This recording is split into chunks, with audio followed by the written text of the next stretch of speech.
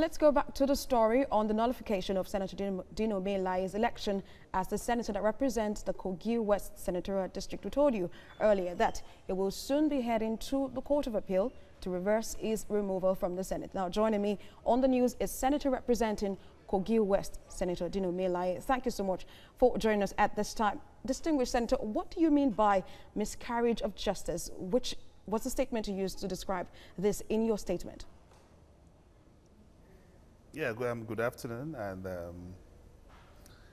I want to say that the pronouncement of the court today by 2 out of 3 judges of the tribunal is a travesty and miscarriage of justice.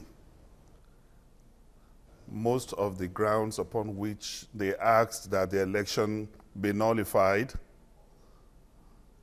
are importations that are alien to the case itself. But however, I know it is to distract me from my governorship ambition. But I want to say that Dino Melaye, I am Daniel. My name is Daniel. I cannot be broken. I will not go to the floor. And I'm so optimistic that by the grace of God, this miscarriage of justice will be corrected and ameliorated at the Court of Appeal. We will get justice at the Court of Appeal.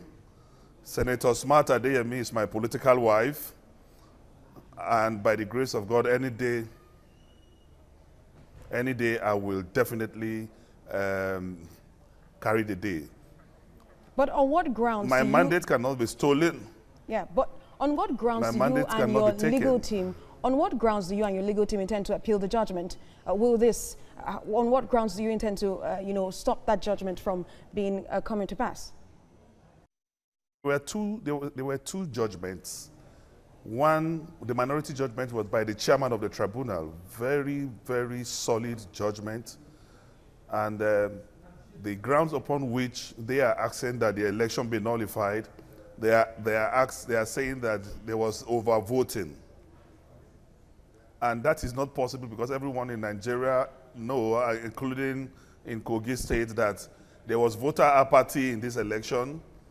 We didn't even record up to 50% of registered voters participating in the election. So I do not understand where they got their...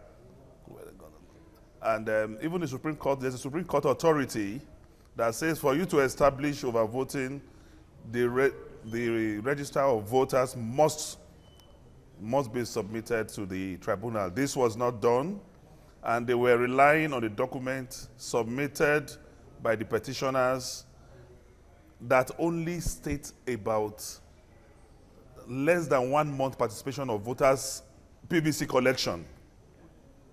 And every other document submitted by INEC to prove that PVC collection started in 2010 was ignored by these 2 judges. But I am not perturbed, I am not disturbed, I'm not disenchanted, I'm not distracted. The lawyers will do their job at the Court of Appeal while I concentrate on taking over as the next governor of Kogi State. Yeah. Daniel, Senator representing Kogi West. And I will not fail. Yeah, indeed. Thank you so much for joining us on the news at this time.